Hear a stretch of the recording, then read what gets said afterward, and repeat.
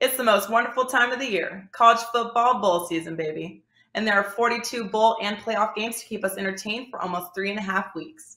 Starting with Toledo versus Middle Tennessee State and going through the national championship on Monday, January 10th, pick your favorite WagerTalk or Sports Memo handicapper and get every college football bowl game day release, including any 5% best bets normally priced at $35 for the low price of $149. As an added bonus, make sure to download the free WagerTalk College Football Bowl Guide by going to wt.buzz/rm. From everyone at WagerTalk and Sports Memo, good luck this college football bowl season.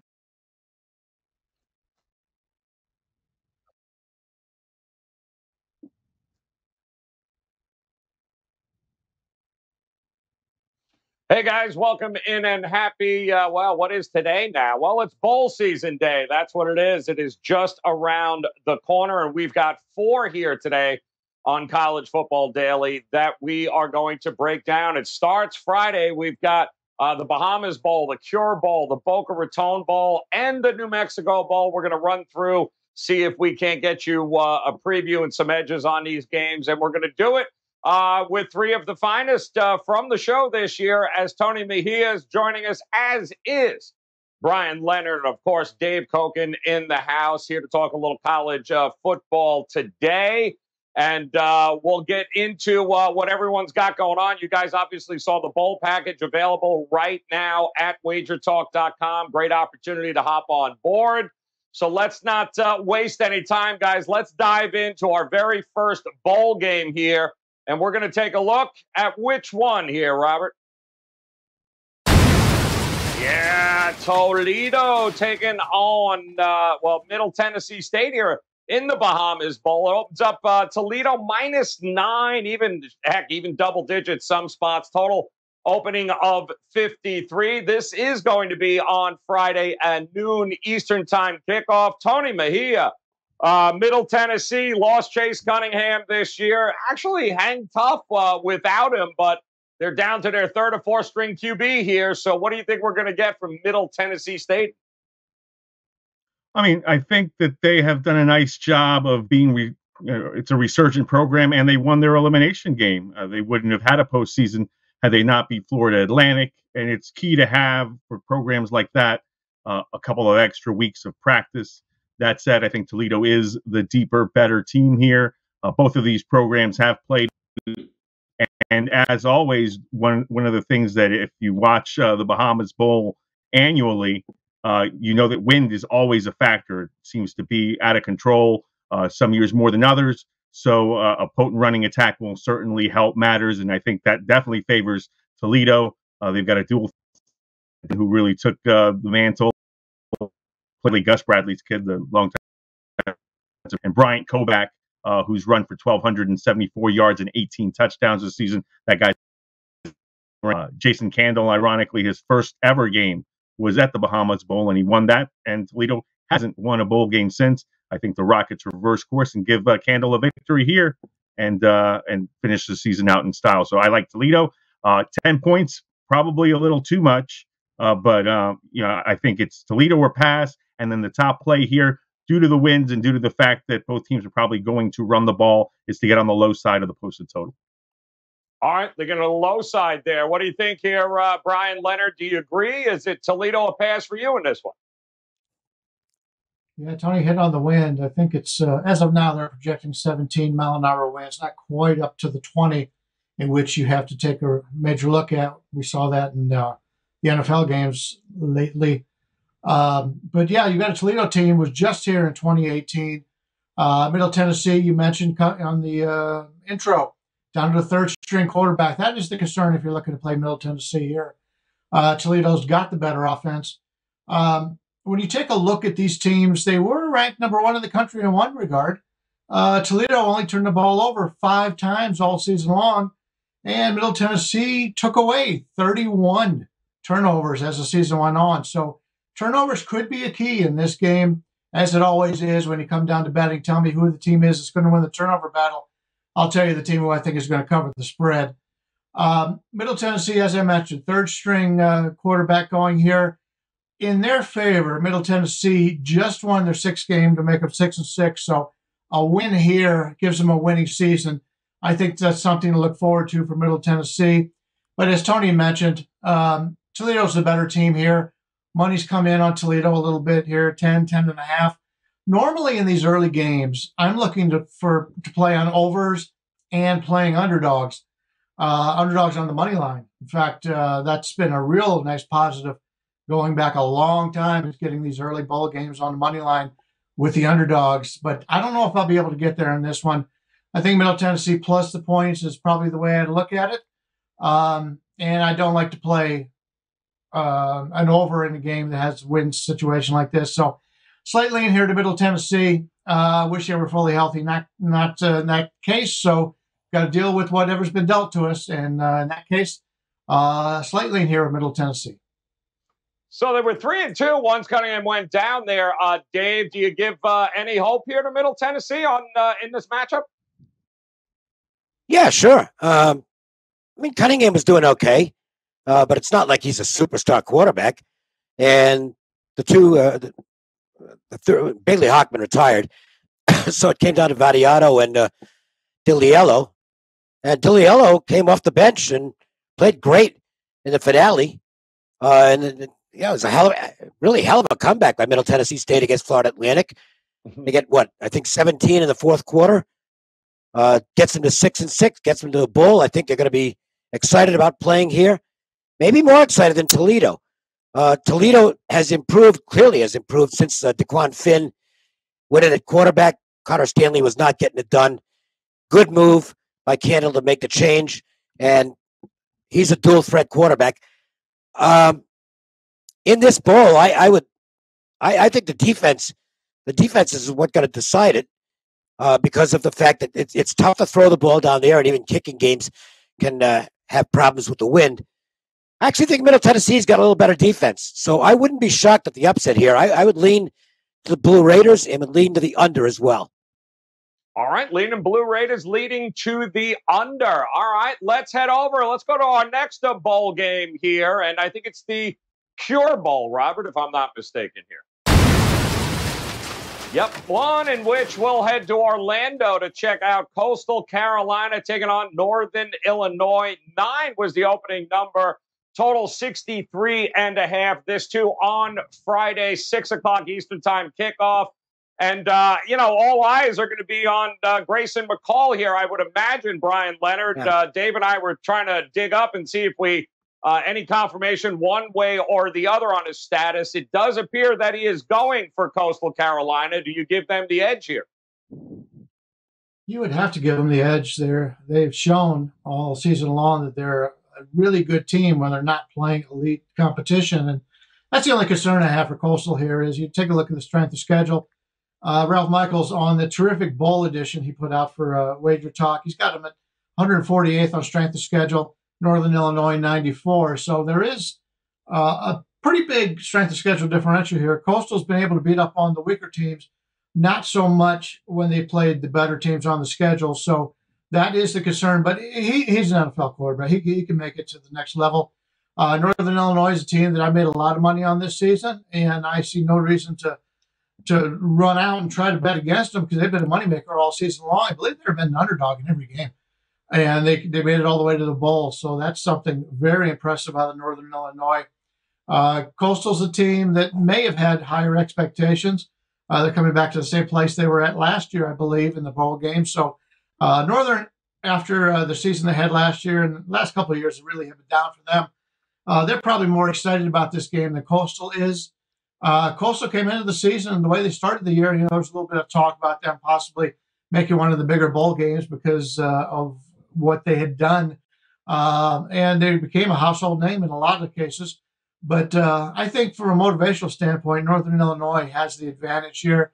But then again, you're going against probably the best quarterback they've seen all season long. So tough for me to make a decision on this game. But as I mentioned earlier, I like to play the dogs in the early games. That'd be the way I'd look here. Dave, let me come to you with this game. Second time's a charm maybe for Coastal Carolina, trying to get their first bowl victory here in this one. What do you think their chances are? Pretty good. And in the minor bowls, I like it when I think I've got a motivational edge with the favorite.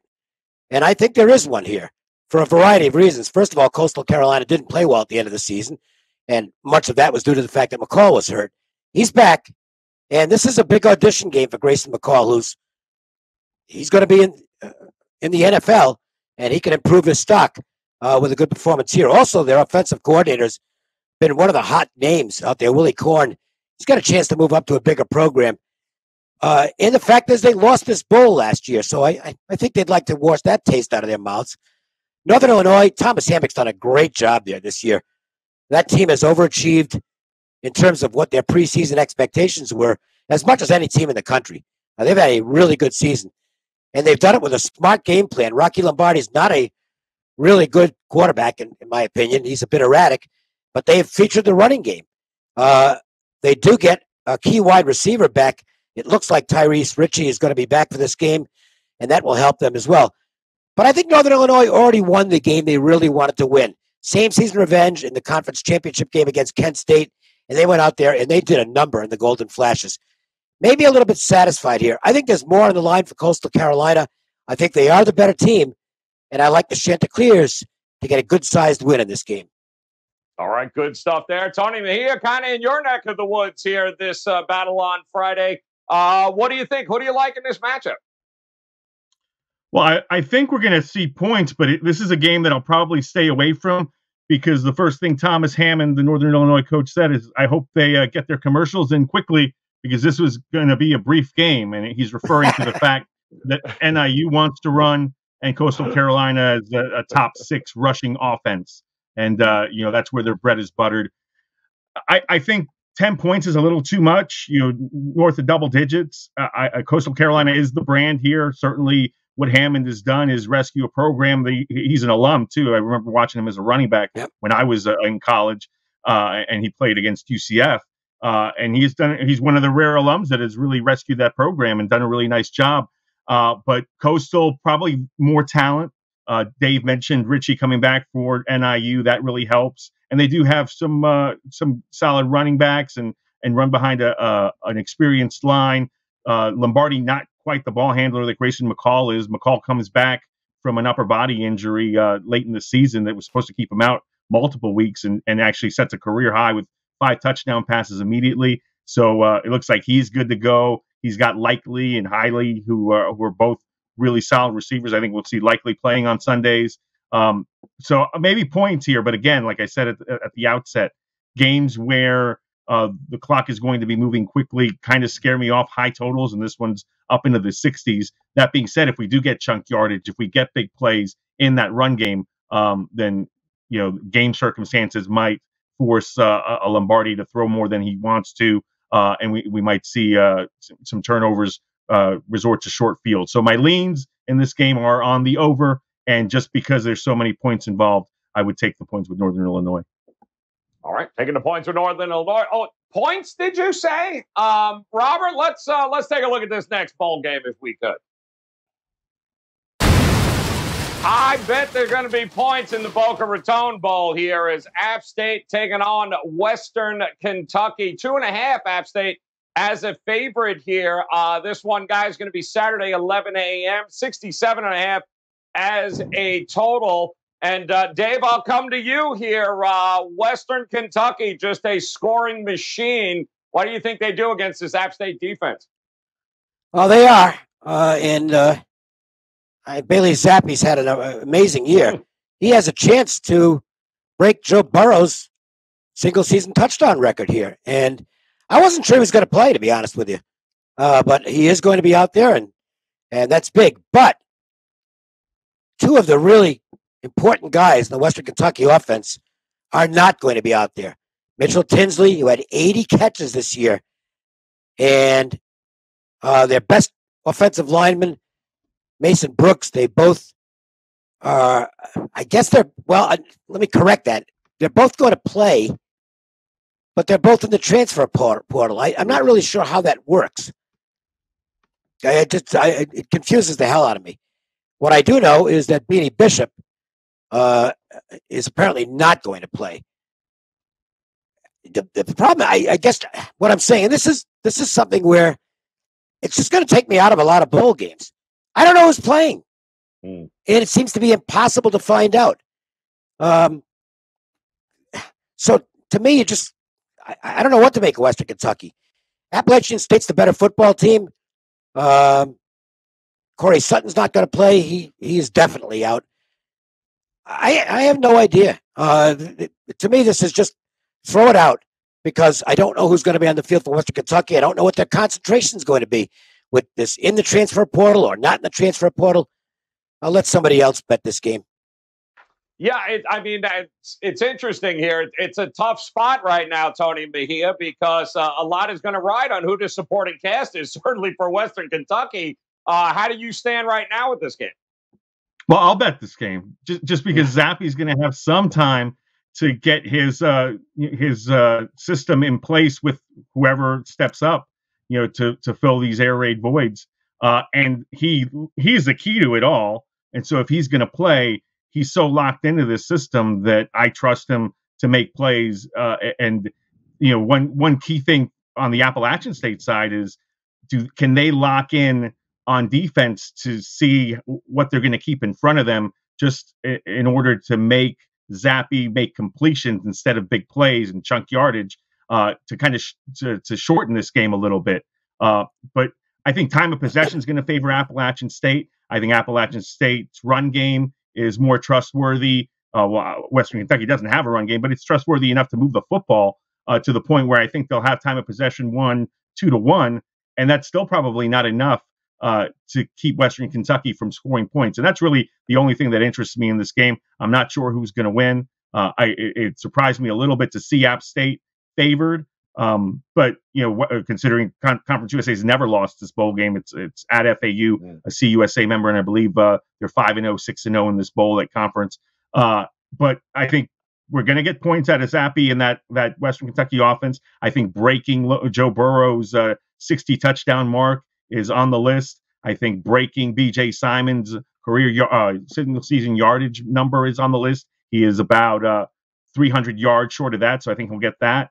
And this just becomes one giant flex for the Western Kentucky program, and Appalachian State, who's very good, can get in there and score points and steal the bowl game outright. But again, don't care who wins. Just give me lots of points. It's 11 a.m.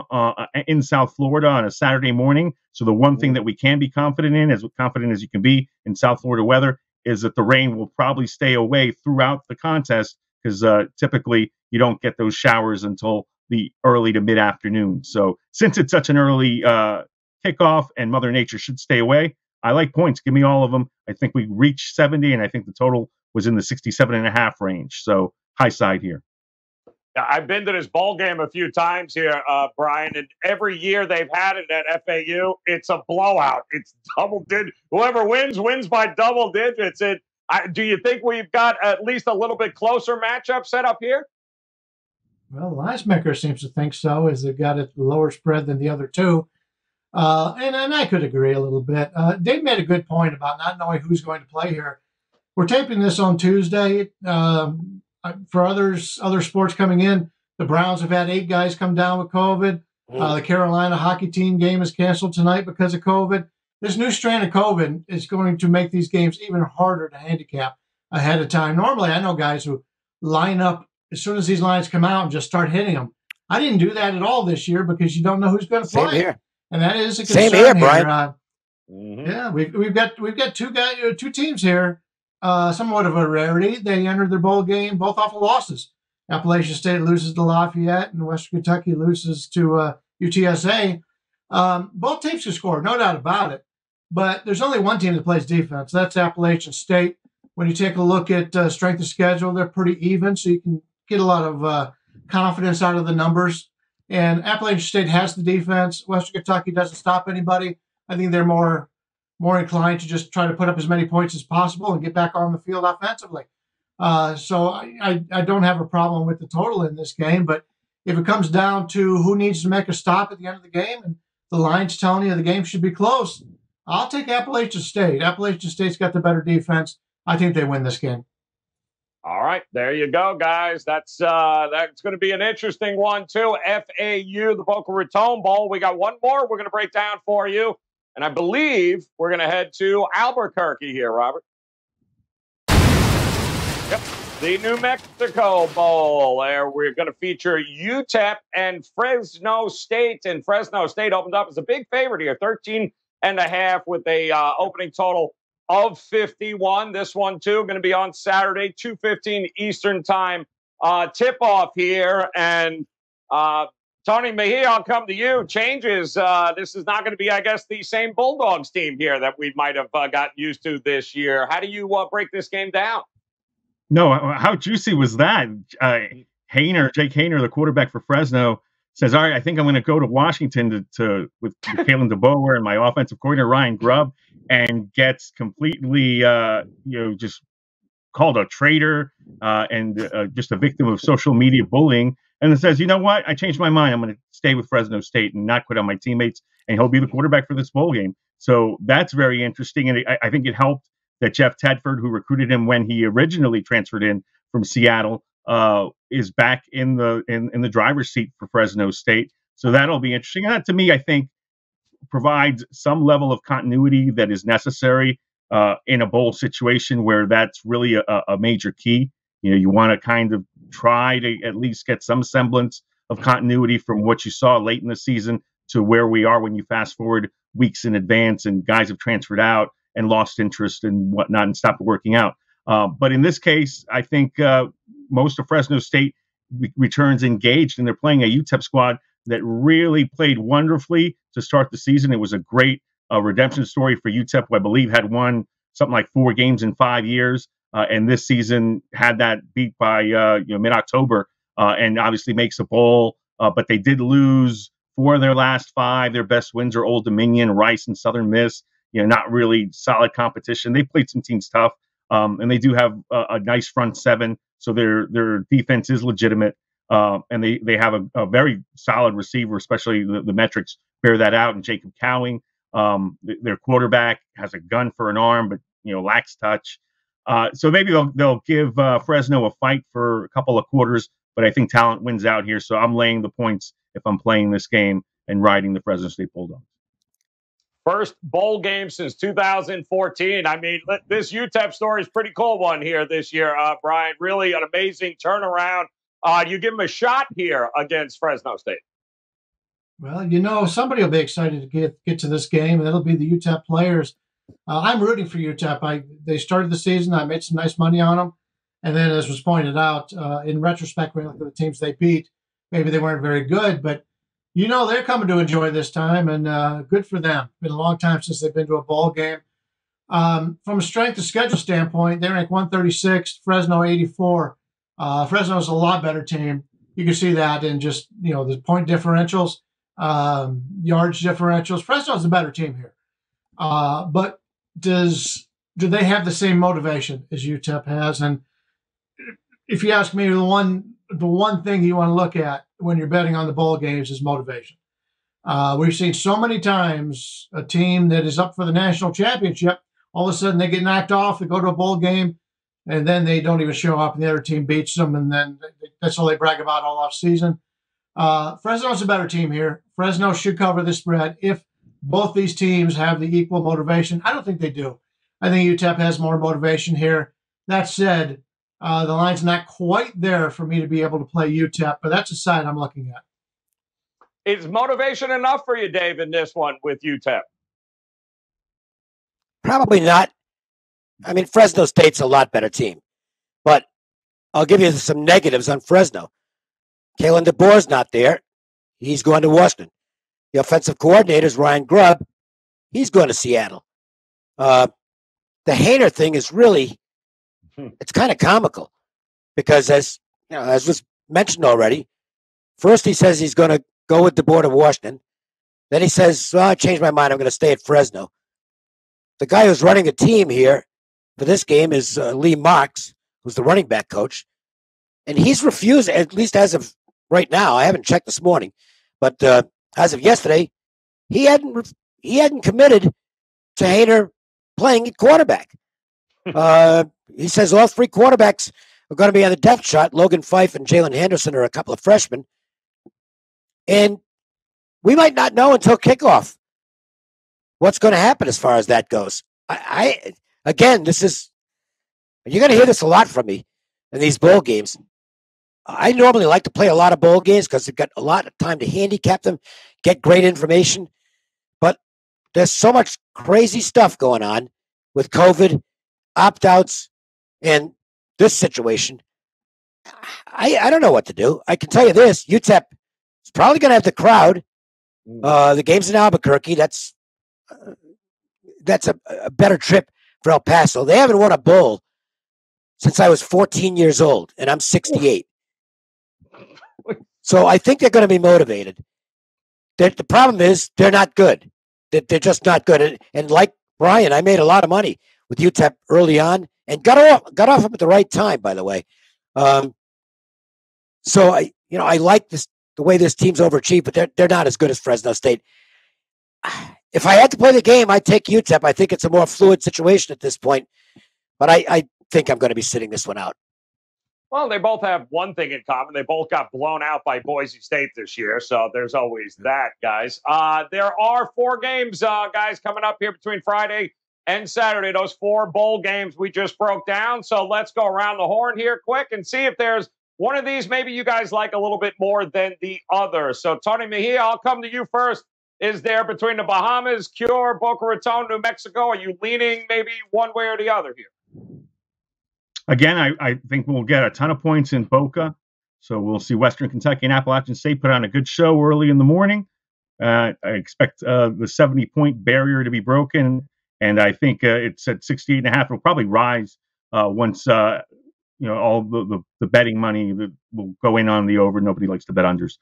So get in while you can. Just, I don't think there's any fear in terms of Zappy backing out. So from that standpoint, unless there's some virus breakout in this bowl game, I think both teams show up and they'll score points. Back to you. All right. Expecting some points in the Boca Raton Bowl. How about it, Bryan? One of these you're leaning towards a little more than any others? Yeah, I'm not enamored with any of them, as you could probably tell. But Appalachian State's got the best defense in that game, and I'll take them at a small number. All right, leaning that way. How about it, Dave? Which one of these might you be leaning towards? I think Northern Illinois might have accomplished all they wanted to accomplish, and this is just a vacation for them. I think the fact that Coastal Carolina lost this bowl game last year, and the fact they did not play well at the end of the season, probably has them pretty focused here, and they are the better football team with a dynamic quarterback in Grayson McCall, who apparently is now back at full health. I'm going to go with Coastal Carolina. I think this one might be kind of a wipeout. All right, looking for their first bowl victory in that one. There you got it, guys. And don't forget, of course, Tony Mejia, Bryan Leonard, Dave Cokin.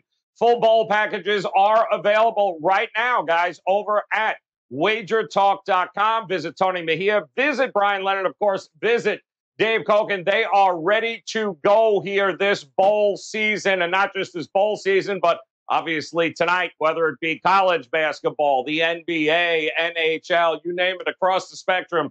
These guys have got you covered. Visit them at WagerTalk.com. In the meantime, hit that bell in the upper right-hand corner.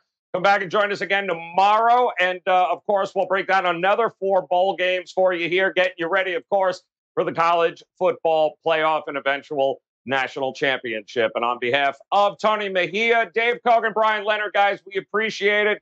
Hanging out with us. In the meantime, best of luck with your plays here tonight. We'll talk to you again soon.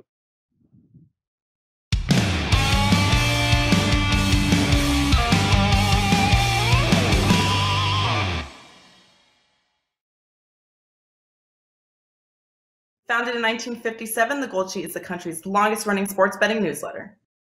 Each week, the Gold Sheet team delivers analysis on NFL and college football games, along with NBA and college basketball matchups. The Gold Sheet maintains in-depth point spread and results logs, giving sports bettors and enthusiasts the insights needed to maximize their wagers.